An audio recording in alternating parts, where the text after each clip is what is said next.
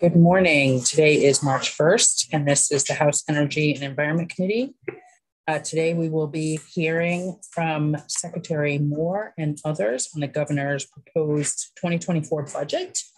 Welcome, Secretary Moore. We are hoping today to hear from you about water broadly.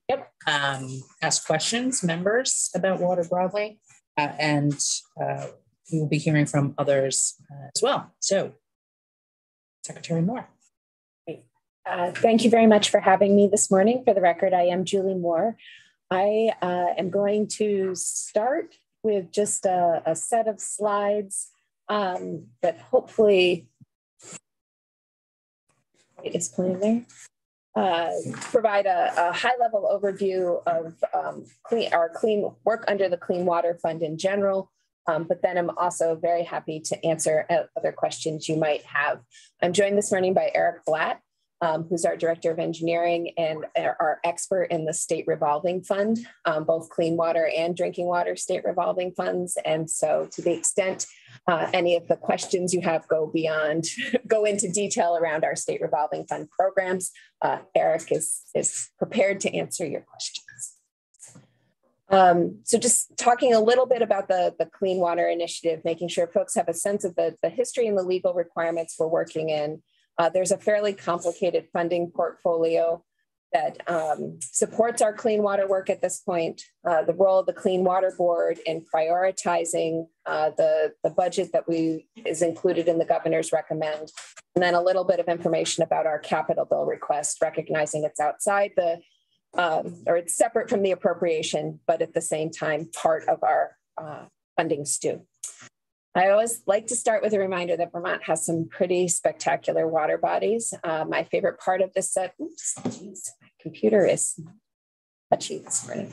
My favorite part of this set of photos is that they are almost, I think with one exception, taken by staff in the course of their work. So we get to look at and sample and work to steward some pretty incredible water bodies. But we also know that human actions on the land can harm our waters. Most of the water pollution that we are working to address at ANR is associated with precipitation-driven events. So rainfall and snowmelt coming off of farm fields, roads, and paved or impervious surfaces. The Clean Water Initiative dates back to the early 2000s and was initially focused on efforts to address water quality concerns in Lake Champlain. The types of water quality concerns we are experiencing in Vermont, which are probably whose most notable presentation is a blue-green algae bloom as shown in the photo on the slide. These aren't unique to Vermont. Nutrient problems exist in many freshwater lakes. This summer will be participating in EPA's next National Lake Assessment, but the one that there's most recently information available from was in 2017, and it found that about 20% of the nation's lakes had high levels of nutrients. And some of the most notable examples are Lake Pepin in Minnesota, which is the headwaters to the Mississippi River, as well as Lake Erie in Western New York. Vermont's response compared to other states, I would say, is good in that we have regulatory programs that exceed federal minimums, particularly around stormwater management and agricultural stewardship. And we have committed resources, which is the Clean Water Fund. We have pollution budgets for a number of the major water bodies in Vermont. Lake Champlain is perhaps the most well-known, and there's a phosphorus TMDL, or total maximum daily load. Similarly, there are phosphorus TMDLs for Lake Memphremagog and Lake Carmi, and we participate in a multi-state TMDL around the Long Island Sound. Because it is a saltwater body, nitrogen tends to be the limiting nutrient that determines water quality. And so we are focused on reducing nitrogen pollution in the eastern half of Vermont. Many of the commitments made in these TMDLs were also codified in state law, either in Act 64 of 2015, which is sometimes referred to as Vermont's Clean Water Act, or Act 76 of 2019. And broadly, the clean water funding provided to the agency is used to restore water quality in impaired bodies that don't meet our water quality standards, as well as undertake projects to protect high quality water bodies and keep them from becoming impaired. So it is a mix of different funding sources that we use for clean water work. Federal dollars play an important role, as does state funding. Generally, most of our programs also expect cost share, either from the local municipality or the private landowner. And currently, state funding is averaging on the higher end of that $50 to $60 million a year range. I'll talk a little bit more about the sources of that funding, but one of them is tied to the property transfer tax, which has overperformed for several years now compared to recent history. So the proposed funding in the governor's budget for clean water work for FY24 is just above $62 million. A little less than half of that, $25 million, comes from the Clean Water Fund, which is the aggregate of a 2% surcharge on the property, or 0.2% surcharge, excuse me, on the property transfer tax, the escheats, which are the unclaimed bottle deposits, and 6% of the rooms and meals tax. In addition, we have some one-time money available for clean water work this year. That includes a $10 million ARPA appropriation, as well as what I've termed an excess receipt from FY22. And that is where the property transfer tax specifically well outperformed the estimate that we were provided by the tax department back in FY21. The capital bill recommendation includes almost $16 million for clean water, a 5.89 that would come directly from the capital fund, as well as a $10 million allocation one-time GF to cash fund that's being proposed through the capital budget. And then we also have been the beneficiaries of some good work by Senator Leahy at the federal level to secure funding that flows to the agency through the Lake Champlain Basin program to the tune of about $6 million a year. What's not included on this list is work that's funded through the T-bill. VTrans has what we call a TS4, or Transportation Separate Storm Sewer permit from the agency to address runoff from state highways. It's difficult to tease those numbers out of the work VTrans is doing relative to the road network. So just know that it's not part of what's presented here. That would be in addition to the $62 million shown on the slide. How is that money raised? So the same way I think most of their federal funds are. So for new construction projects, I believe it's a 4-to-1 match. They need one state dollar for every 4 federal dollars. When it comes to the operation and maintenance of stormwater practices within the highway system, the cost is fully borne by the state. Thank you. So it depends if they're building a new stormwater practice or maintaining an existing one. Can you say that again then? So it's 4-to-1 match, federal 4, state 1. If they're building new stormwater practices. So anyone who's driven north on 89 last summer, there was a lot of work taking place in the median up by St. Albans. Those were new stormwater management projects that VTrans was installing as part of their commitments under the Lake Champlain TMDL. The construction of those is eligible for that 4-to-1 funding.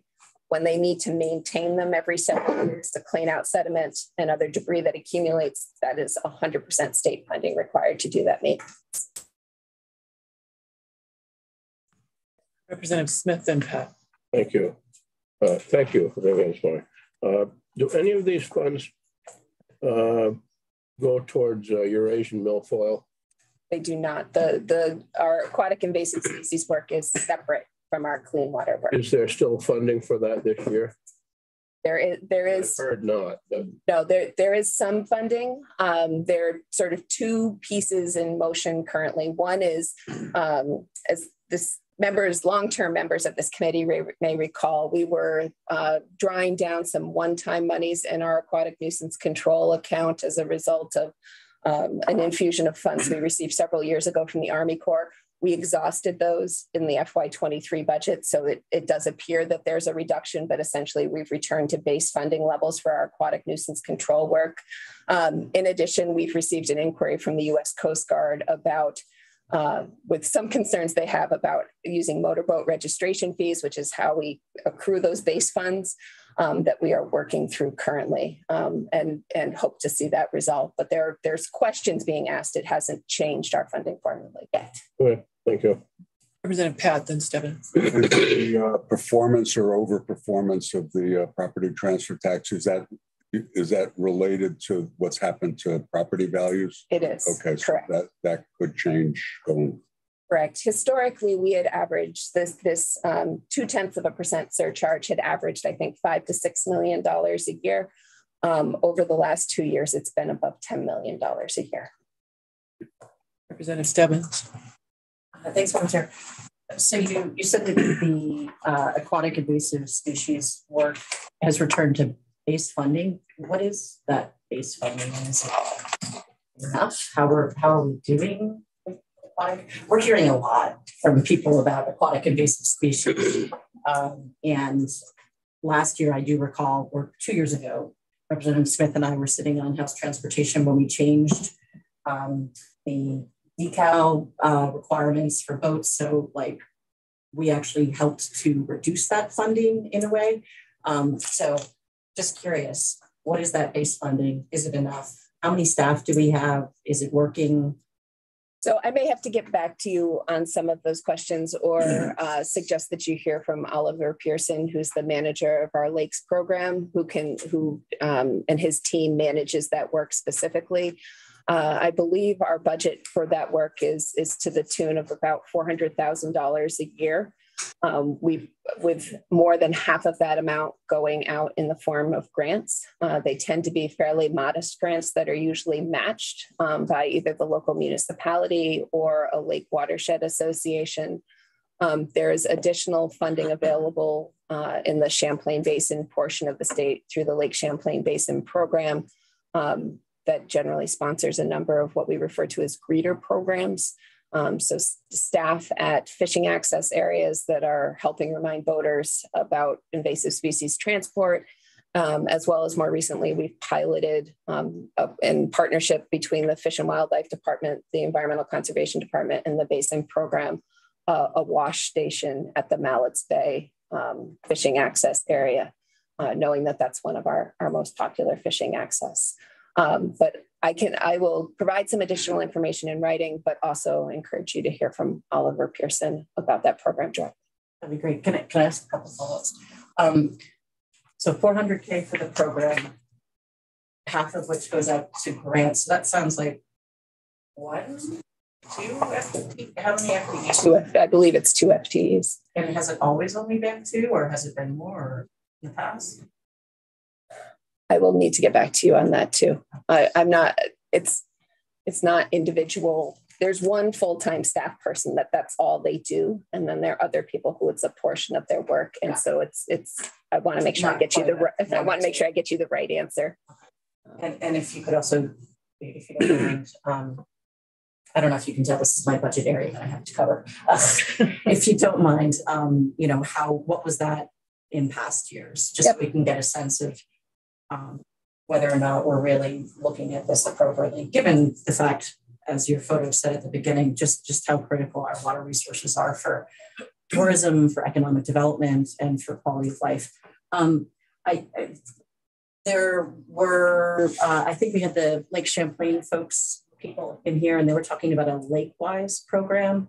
And they thought they were highlighting some of the programs that work. Should I ask Oliver Pearson about that program, or? Yeah, that's also within his shop. Okay. Thank you. You're welcome. Representative Smith. Thank you. I'd like to go along with what Representative Stebbins was just talking about, and that you said that $400,000 is for aquatic nuisances. What can we do about raising that? Right now, we've got 2 lakes in Derby. We get either $10,000 or $15,000 from the state, and the town matches it, I believe. What can we do about raising that level, that $400,000 level? So It's a tough time to answer that question, and I will give you several components to what I see as things that are in play or in motion right now. One is this work with the Coast Guard, and I think we need to get that resolved. We may end up having to pull all of this work outside of our motorboat registration fees in order to address their concerns. We don't know the answer to that. One of the other pieces is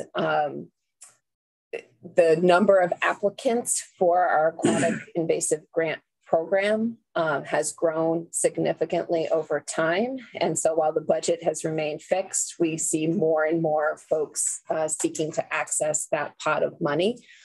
In general, I think that that's a good thing, but certainly it causes the amount of the grants we're able to offer to reduce.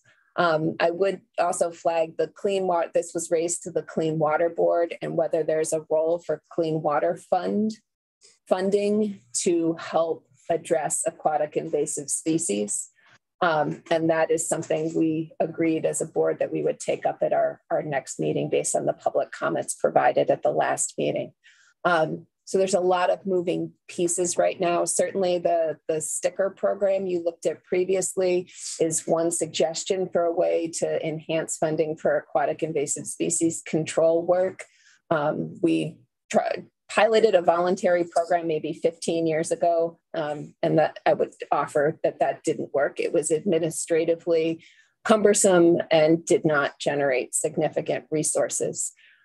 Beyond that, we don't have specific proposals on the table to address aquatic invasive species at this time. The reason I asked that, and I'll be brief, Lake Salem has found more milfoil in their lake, and the Salem Association came to our select board and asked for $325,000 or $30,000 of our ARPA money, which we gave them $75,000 of. They don't know if what they're going to try to do is going to work or not without getting this kind of money. So it's a $300,000 guess is what they were working at. And I'd much rather see them use state monies than town money. Right. So. These are tend to be very complicated projects. I suspect many of you have heard about some of the concerns that have been expressed around Lake Bomazene, trying to balance recreational access, management of invasive species, and some of the habitat benefits that even aquatic or invasive plants provide. It's complicated. Although I think there's broad agreement, our best approach is to try to keep aquatic invasive species from being introduced into new lakes in the first place. And that's where that greeter program really comes in. And I think when you hear from Oliver, you'll hear that's also why we prioritize those initiatives for funding. So he's the go-to guy that you will be hearing from. Thank you. You're welcome. Representative Stebbins. Senator, we heard from the Vermont Association of Conservation Districts, and it seems like they're doing quite a bit of work to try and help local groups with aquatic invasive species control. I mean, based off of their testimony, the handout that they gave us, they asked for a reasonably sized budget line item. And I guess my question is, if you had more staff I guess my question is, given the staff that you have to address aquatic invasive species issues, how critical is this entity to actually sort of fill in the holes that perhaps A&R would be doing if you had the staff? Honestly, I don't know the answer to that question. I wasn't aware that the Association of Conservation Districts was a significant component of our work around aquatic invasive species. Well, it's around water quality writ large. Correct. Around water quality, absolutely. They are an important partner in working with agricultural producers in riparian area plantings. They also depend, and some of the conservation districts do a lot of work around stormwater, but I'm not sure that they have a significant role when it comes to aquatic invasive species management. If they do, that would be relatively new because I'm not aware of it. I guess more, I mean, writ large. Oh, okay. If we're seeing that perhaps we're not having enough, if we're seeing perhaps, only one person on a particular program, are we having to support other programs, in which case because we don't have the A&R staff to do it. So backing up or pulling up maybe from aquatic invasive species to talk about our clean water work more generally. This is a dynamic area right now. Coming out of Act 76 of 2019, we created what are called clean water service providers. And those are entities that are focused on supporting implementation of non-regulatory programs. And I think that there's an important distinction to be made there. I would offer the agency has the capacity within our regulatory program. So stormwater management, wastewater treatment, maybe being chief among them when it comes to the clean water set of equations. But the outreach and direct engagement with individual landowners around non-regulatory programs was a place that we recognized a gap. And it's a gap that's intended to be filled by clean water service providers. In some parts of the state, conservation districts are part of the clean water service provider. Probably the best example is the Poultney-Meadowy Conservation District is partnered with the Rutland RPC. In other parts of the state, there are other entities that have stepped up to become clean water service providers. I would say we're still in the early days. Clean water service providers really sort of took effect late last year. And so I would withhold judgment on what additional capacity is needed in that space. But I think in general, we also saw that need, worked with the General Assembly several years ago and are on our way to what I hope is a solution to addressing that gap. And how much money is going to the clean water service providers? It depends. It's scaled to the reduction requirement in the basin that they are serving, but I believe the minimum allocation is about $500,000 to each provider a year, recognizing that there's some fixed overhead and administrative costs, but some of them receive significantly more than that. We have a funding formula. Thank you. We will probably want to hear more about those, and this doesn't have to be today, but yeah, Neil Common would be the person who could, he's sort of the champion of the clean water service providers within the agency and was intimately involved in the design of that program. Representative Torrey. Oh, yes. I had a question about the Clean Water Fund. Is this a good time to ask you? Yeah. Okay. So 25 million is in the fiscal year 24 budget? Yes. I was wondering how that compares with this year. So I have this great handout that I'll pass around because I have an excruciatingly small table in my presentation. Appreciating the font on this is not great for all eyes, but it's as big as I was able to make it. So I just, before I jump to that, just want to be clear, and I think I said this in my remarks, that the appropriation and the T-bill money is sort of outside what we talk about at the Clean Water Board. So this budget table you see in front of you, which I also have on the screen, reflects the overall clean water budget. And I actually have let's see if this is just FY24. I apologize. Let me bring up. So this spreadsheet is minus VTrans, everything Right. We're spending in the state on money, including the federal Leahy money. It does not include the Leahy money. It was if you, oh, sorry. It is what's shown in this red box, or what I grabbed together in this red box. Okay, and then the outside voice. Okay, this is great. So this slide says $6 million federal dollars, and then it would, whatever VTrans has, we don't know, but is separate. Got it. Correct. And that would be the universe of water. Correct. Of our clean water work. So we also prepare each year a clean water investment report that looks retrospectively now back to 2017 and lays out all of the investments that have been made, both at the state level as well as by major watersheds. So you could look at projects just within the Winooski River watershed or just within the Battencourt River watershed. So that information exists, and happy to talk and to have Emily Bird give a presentation on the most current version of the report, which came into the General Assembly in January.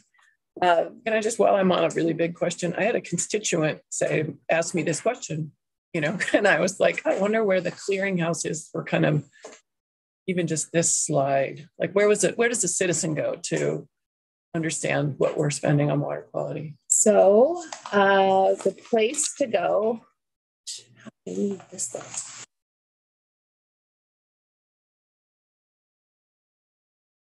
Let's see if I can get back to the right page for you.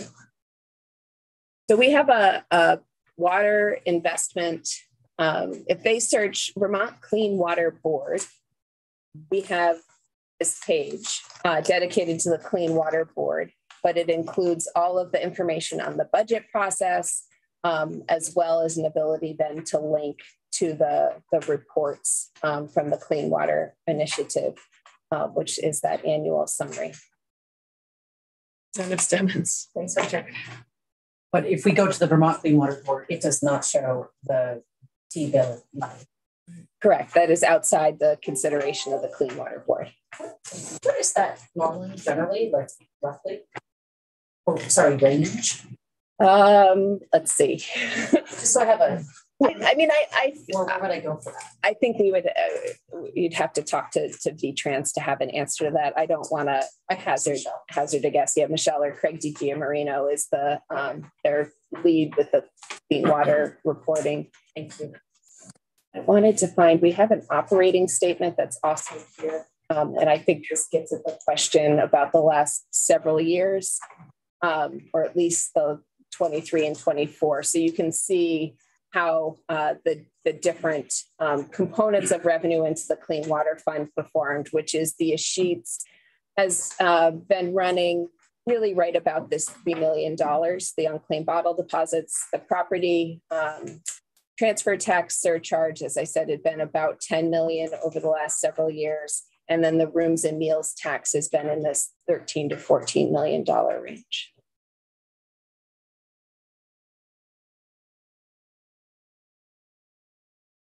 Oh, you're not seeing that. Shoot. I thought I was sharing my, sorry. I will send a link to the operating statement. Thank you. You're welcome. Well, we're very polite and nodding at my as I'm talking about things you can't see. I'll send a link to the operating statement, the investment report, and also the sort of the clean water webpage. Representative Smith and Tory. Thank you. If this isn't the right time to ask this, please stop me. I'm looking on here. You have Lakes in Crisis Fund. Mm-hmm. There are four, I believe there are 4 criteria for a lake to be considered lake in crisis. Correct. Is it still the same this year? Because right now, the only thing holding back from Lake Memphremagog becoming that is real estate. Correct. Part of it. Correct. Is there any way around that? Or is there any criteria are established in statute? So I think it would require the legislature to make a change. Not from not on my end, I guess this would be the answer. All right. Thank you. Representative Tory. Just to follow up to that retrospective report, is there a separate report that gives you a sense of what the impact of those investments was? Like, how are we doing on it? The investment report contains that. It does. I would encourage you to hear from Emily Bird. It's really a very thoughtful and informative report that her team puts together each year.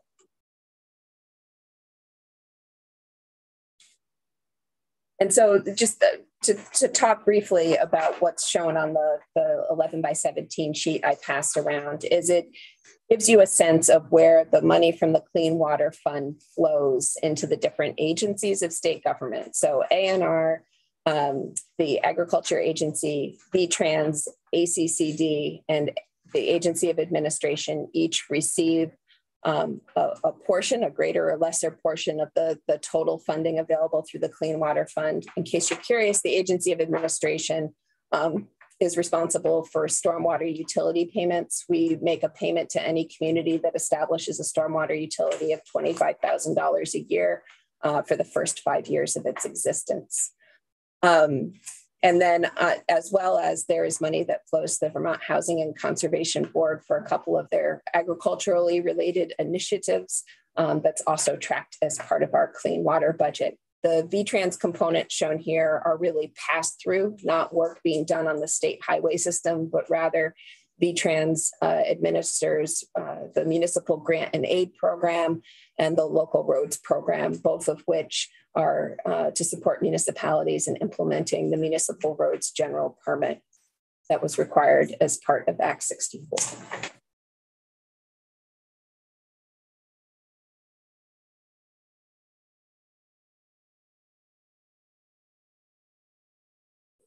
So maybe I'll just jump ahead a little bit to the talk briefly about the capital bill. So section 10 of the capital bill also relates to clean water, and it is indicated in one of the columns on the sheet I passed around. The third column over is the board recommended capital bill, and you'll notice that there is a change in between that and what the governor recommends.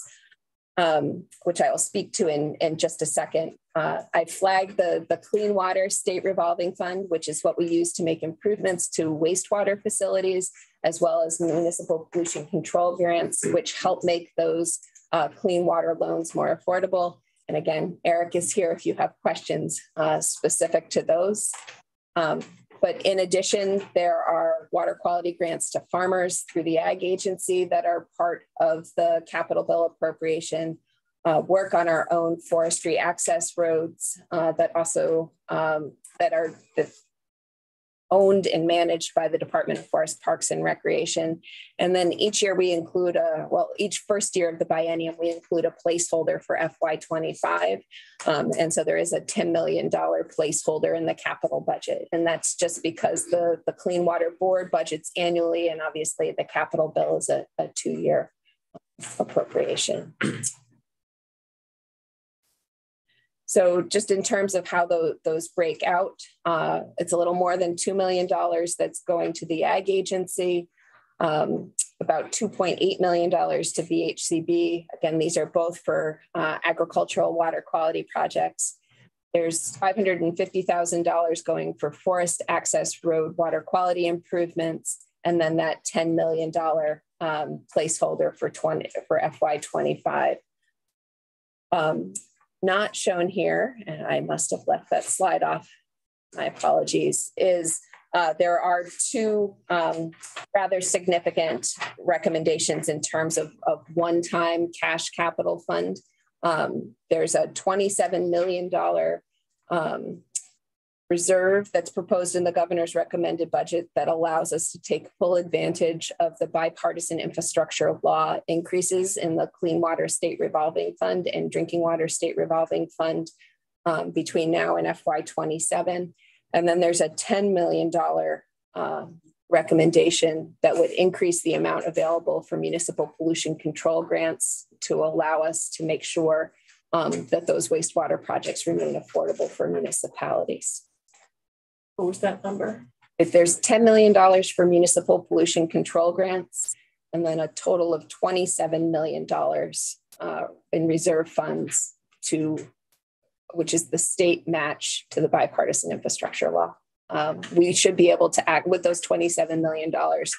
We will be able to access approximately $320 million in federal funding.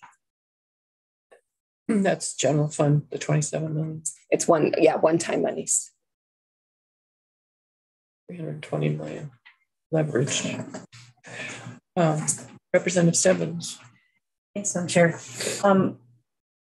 So I believe I remember reading that ANR identified $2 billion in backlog water infrastructure work. But the number I've seen is like 219 million to actually address some of those. So I guess my question is, do you feel like, are we actually able to, are we sending any of the potential federal dollars we could be using through ARPA or whatnot back to the feds because we do not have the capacity to actually capitalize upon them, given the gap of $2 billion and 219? No. So the $2 billion in need is sort of an estimate over what the required investment is or is likely to be over the next 10 years. Assuming that we have the match to access all of the money available to us through the bipartisan infrastructure law, coupled with the significant ARPA commitments that have been made to water infrastructure, as well as what we describe as our base appropriations through the state revolving fund, we are on track over the next 3 to 4 years to sort of keep up with the rate of spend that's required to address that $2 billion worth of need. Not all of that money comes from the state. Some of it comes from communities and is paid back by ratepayers in paying their water and sewer bills. So it's, again, that mix of funding where there's a federal component, a state match component, as well as a local component. So that's great that we're keeping up with the potential rate of like spend in terms of really leveraging all of the dollars possible. Do we have a plan for like that $2 billion over 10 years? I mean, how do we, I don't feel like when I look at half a million here, and I know it doesn't include the T-bill or the late 6 million, but that's a big, and I know it's only 1 year over 10. But I mean, infrastructure, the more that you delay improving it and investing it, the worse it gets. Correct. Do we have does A&R have a plan of like how we're going to address that? Like updating fees or looking at alternative additional revenue opportunities? Because it's just going to get worse if we have such a big. To be clear, most of the infrastructure is not state-owned. These are locally owned drinking water systems and wastewater collection and treatment systems. What the state provides through our revolving fund programs is access to low-cost capital, as well as often an amount of loan forgiveness to help make those projects affordable. These are revolving funds, and Eric is probably in a better position than I am to talk about the balances in those funds, but the way they work is the $27 million, for example, capitalizes a grant we take down from EPA. We then loan it out, forgive a portion of it, but then the community over time is paying back into that revolving fund, which allows us to turn around and issue additional loans. I don't know, Eric. I mean, for the record, no, that's an accurate characterization of the fund. Right now, on the clean water side, we're revolving about $10 million a year. Drinking water side, which is parallel funding source, we're revolving about $6 million a year. So just for context, the clean water SRF started up in the late 80s. It was preceded by a federal construction grants program and transitioned to loans. And 10 years later, drinking water started up as state revolving fund.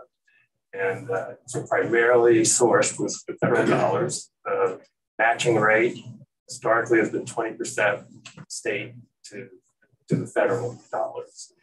With the recent infrastructure law, the first 2 years is the 5-year period of funding from the feds. This is supplemental to the base dollars that we've been getting annually through the 2 SRF programs. The first 2 years of this 5-year period, the match rate is 10%. And the remaining 3 years jumps up to 20%.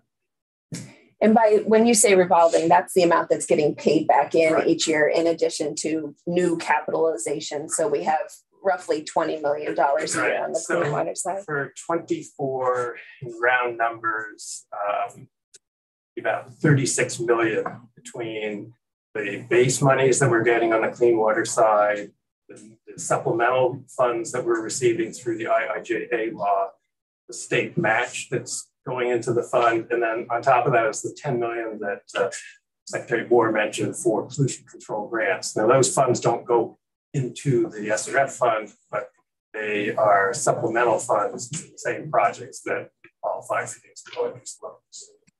And also, again, as Secretary Moore mentioned, with the IIJA There's a substantial amount of forgiveness that's provided, roughly half of the funds, the federal funds that are forgiven. And thank you for that. Do you have is there like a one pager on this that we could? I realize that's maybe. We can provide the committee with kind of a nice summary that shows the progression over the 5-year period of the federal dollars. And if the committee is interested in drinking water as well, that in one sheet. Well, I do also think that it's important. We've taken a lot of testimony over the years in this committee on our municipal water supplies and how much they are, it's probably fair to say, in arrears on maintenance and need. There's a great need there in probably every one of our communities for smaller water systems in particular. Could you speak to that just briefly? Right. So both SRF programs are designed for construction improvements. That includes the planning necessary to advance project to construction. These funds aren't used for maintenance. So operation and maintenance is not an area that can be covered. However, on the drinking water side, a substantial amount of these grants goes towards what are referred to as set-asides, and those set-asides are used to fund a variety of activities that are designed to assist the water system, as well as regulate. So I think I just got a little confused. On the drinking water side, within the state revolving loan fund, set-asides that's correct that are available for maintenance. Not maintenance per se, but assistance to support the training, for example, of the operators. We're actually required to have a program in place that offers training to operators of public water systems. Also, with that same set aside, we have been supporting municipalities in developing asset management programs so that they are able to better understand the condition of all of their pipes and pumps, and then build a plan to ensure their long-term investment needs are being met. And so what are we doing as a city to help with maintenance of existing systems? No, that is a local cost and covered by the ratepayers. And there's no, whatever, all this federal dollars that we're trying to match available.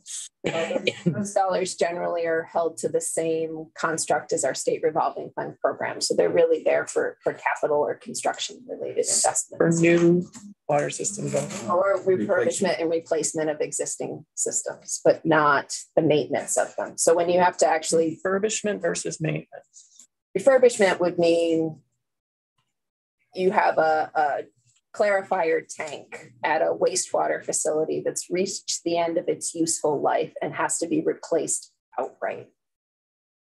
Or what about water lines that need replacement outright? Those also are considered a capital expense. What's not considered a capital expense would be line cleaning or... oh, I see. Okay, good. That makes me feel much better because I was thinking... Addressing root control, like other maintenance needs within the system. Terminology, yes, that helps. Representative Sebelius. So slightly adjacent to this, I have a question, which will not be a surprise, around training, staff training funds. So as we see water quality regulations, really dynamic atmosphere, rapidly changing with funds coming in and out. Where would we see, not in the Clean Water Board, obviously, budget, but where would we see what type of funding is available or budgeted for DEC training on those programs? In this question. So this is DEC staff specifically? Yes. Yeah. I will need to get back to you, but I know that that is something Commissioner Beeling is looking at pulling together for you as well.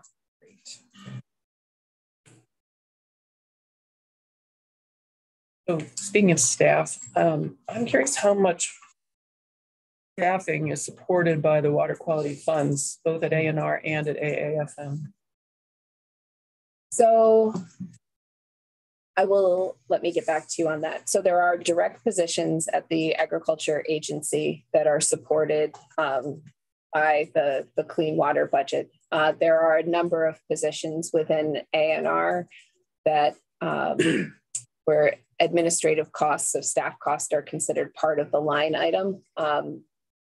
that I would need to, and that's not just within DEC, our Fish and Wildlife Department, as well as FPR also have some amount of staff time that's charged to the Clean Water Fund, and I can get that information for you. Yeah, and then I guess if it would have a summary of like the why would be helpful. I mean, like what was drawn to our attention that there's a limited position forester position at PFR. So what is that? How is that related to the clean water TMDLs and all that work that we're trying to do? Sure. I mean, I can speak to that a little bit. So there are a couple of unique initiatives: the forest roads piece and the wetland conservation and restoration initiative are two where departments of the agency are directly implementing projects on state-owned lands. And so unlike in much of the work done by DEC, where we might issue either a grant or contract with a clean water service provider, a consulting engineer, or a watershed association to support some of the projects, these are projects that are internal to state government. So in FPR, as you may know, we own about 600 miles of forest roads. Those are used both for silvicultural operations, but also for outdoor recreation purposes. And we are holding ourselves, as I would hope would be self-evident, to the same standards we're asking municipalities to hold themselves to in terms of managing runoff from the road infrastructure we own and operate. So the money in FPR for forest roads, as well as that staff position, is essentially to pay for or to cover the costs associated with holding ourselves to the MRGP standards. Similarly, in Fish and Wildlife, they are running an extensive wetland conservation and restoration initiative, which is part of the natural area component of how we're going to achieve our TMDL goals.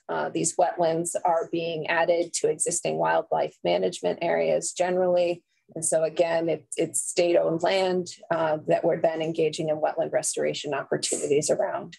And so it doesn't necessarily make sense to contract with a partner in either of those instances to provide the capacity for that work, since it's actually work being done on state lands. And are those new positions as of the forest road one is, and that we just completed or in the process of completing the inventory, similar to how municipalities were asked to complete a road erosion inventory. We adapted that tool for use on our forest roads and are in the process this year of completing that inventory. So this would be new work to start the implementation component. The wetlands work has been, I think this is either our third or fourth year of pursuing that wetlands work. It was initially funded exclusively with some of the federal funding from Senator Leahy, but we have expanded it to include some funding from the Clean Water Fund as well, given the success of the initiative. But it was a new position 3 or 4 years ago to do that work. Correct. Do other members have further questions? Representative Stebbins. Are you the right person to ask about how it's not on clean water funds, but it's like we also get a lot of emails about PFAS in groundwater, and I think that's more the environmental contingency fund. Are you the right person to sort of ask about? Well, you can ask the question, and it's certainly within the agency, and if I can't answer it, I can give an answer for you or identify the person who could provide it. So I guess my question is, how is that fund doing? Because my understanding is we haven't really touched it since the 1980s. And is the ECF? Yeah. Correct. So the Environmental Contingency Fund, the only ongoing appropriation to the Environmental Contingency Fund is related to the hazardous waste transfer tax. And there's a bit of us being a victim of our own success in that we have dramatically reduced the amount of hazardous waste being generated and transported in Vermont. But it also means then the revenue into the ECF on an ongoing basis has also declined dramatically over that period of time. I believe it now averages between $200,000 and $300,000 a year. That said, during my tenure, so over the last 6 years, there have been a number of significant one-time appropriations made to the ECF. These include VW settlement funds, I think about 5 years ago now, as well as one-time money in each of the last 2 years' budgets for specific initiatives. One, about $4.5 million to support PCB testing in schools that we're currently engaged in. And then the $3 million that was included in the budget, this year's Budget Adjustment Act, along with an additional $10 million proposal in the governor's recommend to support work related to PFAS. So I'm glad we're figuring out how to fill that hole, and that's a great success. But do we, I mean, it's not like all these, it's not like PFAS and groundwater is going away. Do we have sort of a plan for how, besides like, yes, we have VWW settlement dollars, let's apply it here. Do we have a plan of like where we might get those funds, or like, I believe we submitted a report to the General Assembly, and I will try to find a copy of it 4 or 5 years ago with a set of options for providing a more sustainable ongoing source of funding to the ECF. And I can provide you with a copy. That'd be great. Thank you. Yeah. More nighttime reading. I do have one more question. Yeah. Thank you, Madam Chair. Switching gears to total maximum daily loads. How are we doing reaching like our or getting under that number and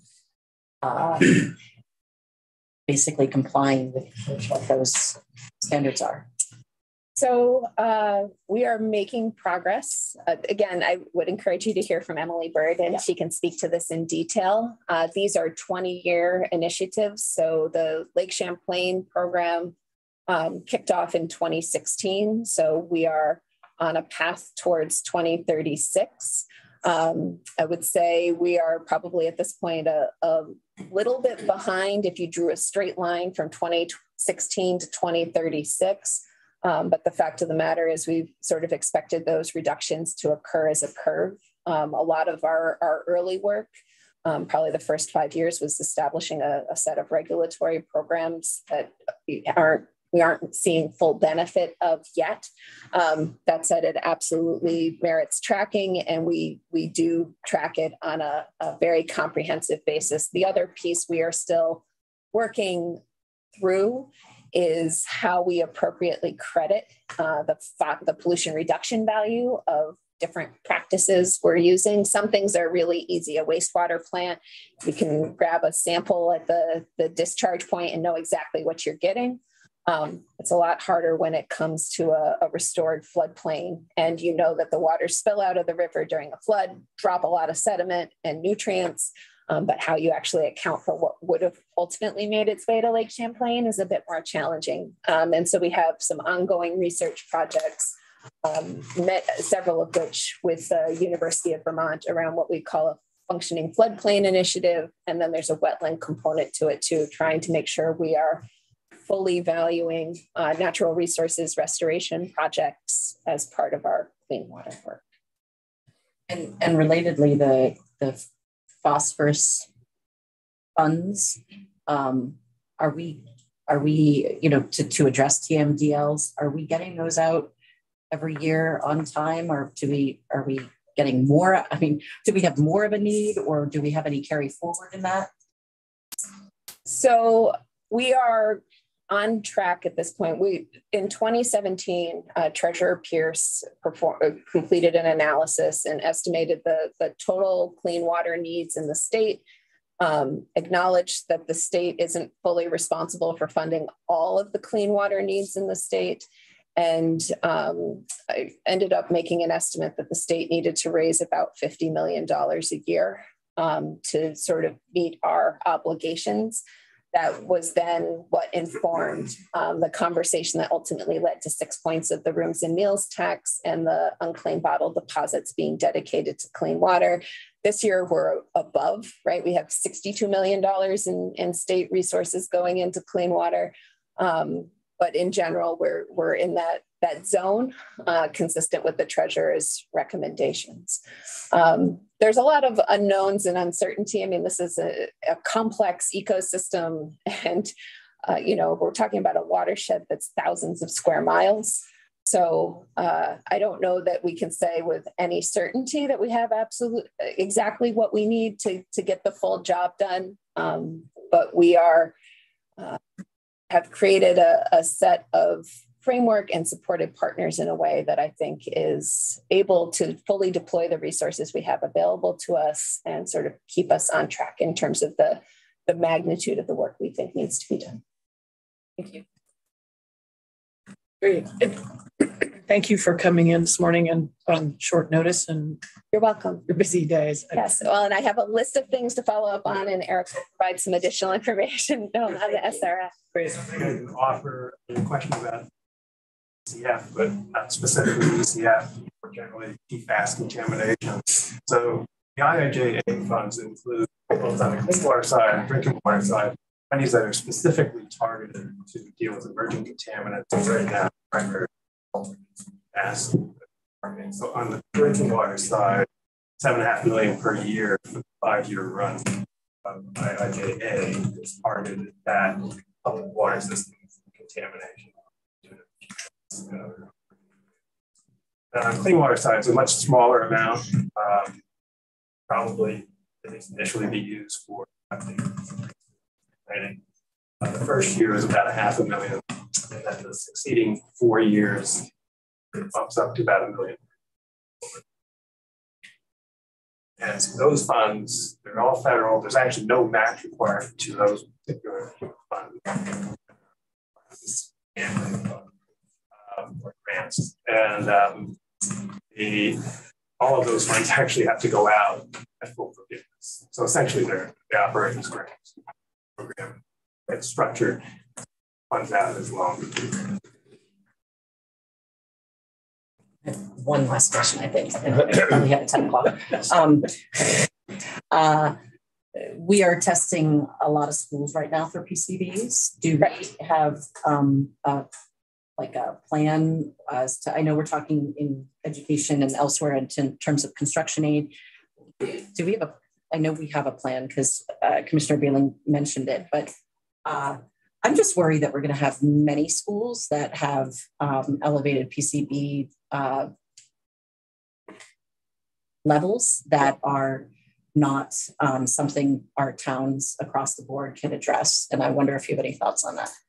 So we have money in the ECF to fully cover the cost of this initial testing that's underway. I'm more worried about what we find. There's also the General Assembly last year reserved $32.5 million in the education fund to support mitigation and ultimately remediation of PCBs. We did submit a funding proposal to the education committees, and I believe it may have come to the environmental committees as well back in the beginning of January for how we would propose to use that funding. To date, we've completed testing in somewhere between 25 and 30 schools, and I think have 9 where we have had exceedances of either the immediate action level or the school action level. So it's a fairly high hit rate. We ultimately know we need to test about 320 schools.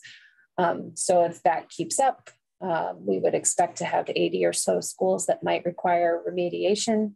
That said, we did a risk-based prioritization for how we're sampling them. So we are going to the highest risk schools first based on the age of construction and the age of the students. So I'm hopeful it'll taper over time. But we don't know. Vermont is the first state in the country to take this approach and comprehensively test schools. So we don't really have rules of thumb that we could point to and look to in other places. I think you're asking good questions, and the fact of the matter is we don't know right now. I think the levels or the extent of the contamination we are seeing in most schools at this point is not extensive. It tends to be in a handful of spaces, which gives us a better feeling about the match between those existing reserve funds and the need. But I think it is something that we're going to need to continue to pay attention to and talk about as we move through this work. Thank you. If you don't mind adding to your list to send that. The PCB funding report? Yeah, sure. Thanks. Great. Secretary Moore, did you needed to be finished by 10? I actually think I have till 10:30. Okay, great. So, and how much time do we need for Eric? Eric wasn't going to make a specific presentation, but this is my phone a friend, right moment, in case there were questions about the SRF. So we do have some more questions, Representative Morris. Mine's a short one. It's just a comment. Basically, it's not really even, maybe it could be. There's been a lot of conversations about the Clean Water Fund, PFAS involvement and the identification and the efforts we're taking there. PCBs in schools has been identified as an issue. I know funding is at a limitation, but I do not want to lose sight of our brownfield contamination. I come from a community that has a river that runs right through the middle of it, and brownfields are inundated along that. And I just as a comment, I don't want to lose sight of the fact that we have existing programs that also need financing. Right. The governor's FY24 budget does include $2.5 million to the proposal for the Agency of Natural Resources related to the brownfields program, and specifically to expand our assessment work, which is a necessary first step to readying these projects to being successful and competing for funds from EPA for the actual cleanup of the sites. And then the governor's budget also, I believe, includes another $8 million to go to ACCD, which helps with the redevelopment of those properties once they're fully remediated. So that remains an area of focus for us. And frankly, an area where there's been some really exciting work done over the last several years as a result of one-time money and federal opportunities. Thank you. Further questions on this, on the budget for Secretary Moore? Do you think we'll be able to invite some of the other folks that Secretary mentioned? We'll give it a try tomorrow. Yes. Thank you again for joining us. You're welcome. My pleasure. Thank you. Members, let's take a 5 minutes break. And then we have 2 more witnesses on the budget. And we have Michael O'Grady. So 5-minute break.